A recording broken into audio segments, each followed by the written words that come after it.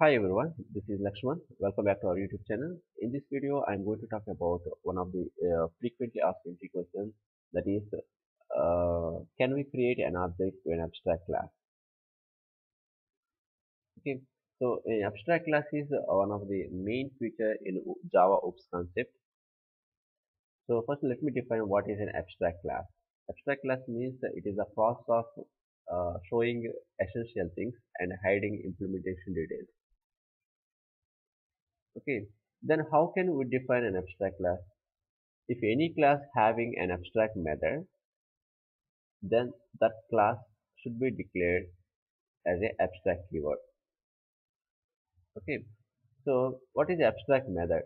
Abstract method means that if any method is partial implementation, that means that there is no body, without a body. If any method having without body, that method is nothing but a abstract method. So let me take one example, then you clearly understand. The,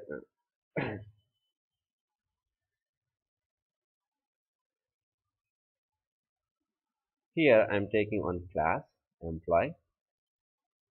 In that employee class, I am taking public abstract void salary.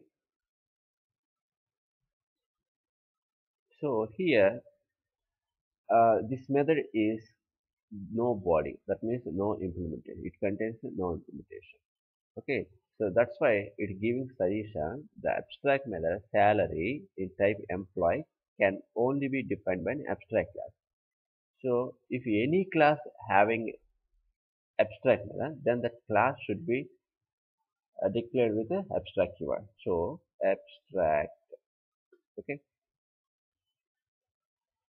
Now there is no compile time error. Okay. So the question is, can we create an object for this abstract class?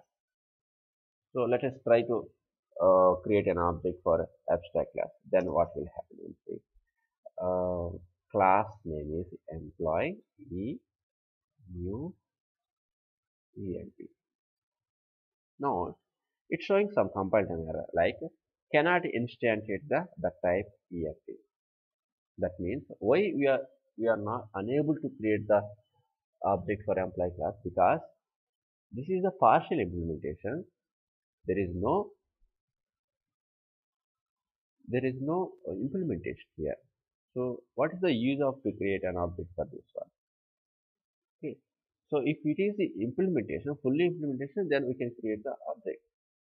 But it has only partial implementation.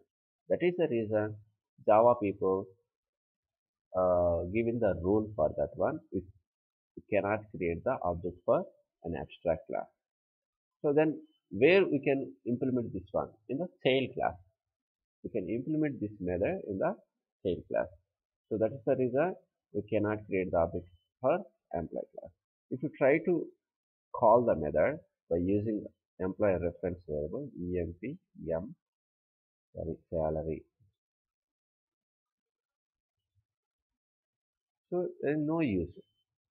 What we can call from this method without implementation? Yes, that is the reason we cannot create the object for an abstract class.